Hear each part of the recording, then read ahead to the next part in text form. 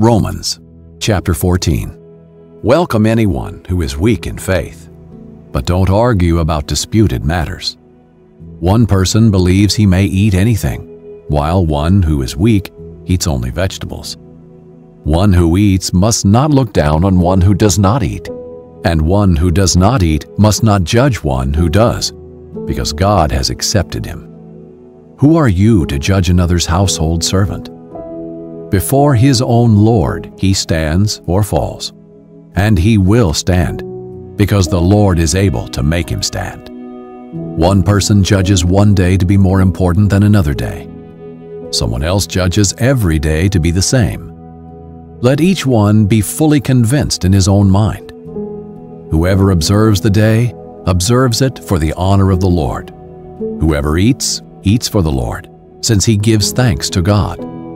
And whoever does not eat, it is for the Lord that he does not eat it, and he gives thanks to God. For none of us lives for himself, and no one dies for himself. If we live for the Lord, and if we die for the Lord. Therefore, whether we live or die, we belong to the Lord. Christ died and returned to life for this, that he might be Lord over both the dead and the living. But you, why do you judge your brother or sister? Or you, why do you despise your brother or sister? For we will all stand before the judgment seat of God. For it is written, "As I live, says the Lord, every knee will bow to me, and every tongue will give praise to God." So then, each of us will give an account of himself to God. Therefore, let us no longer judge one another. Instead, decide never to put a stumbling block or pitfall in the way of your brother or sister. I know and am persuaded in the Lord Jesus that nothing is unclean in itself. Still, to someone who considers a thing to be unclean, to that one it is unclean. For if your brother or sister is hurt by what you eat, you are no longer walking according to love. Do not destroy by what you eat someone for whom Christ died. Therefore, do not let your good be slandered.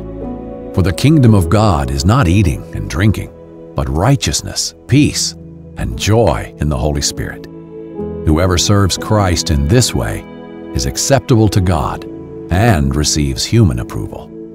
So then, let us pursue what promotes peace and what builds up one another. Do not tear down God's work because of food. Everything is clean, but it is wrong to make someone fall by what he eats. It is a good thing not to eat meat or drink wine or do anything that makes your brother or sister stumble. Whatever you believe about these things, keep between yourself and God. Blessed is the one who does not condemn himself by what he approves. But whoever doubts stands condemned if he eats, because his eating is not from faith. And everything that is not from faith is sin.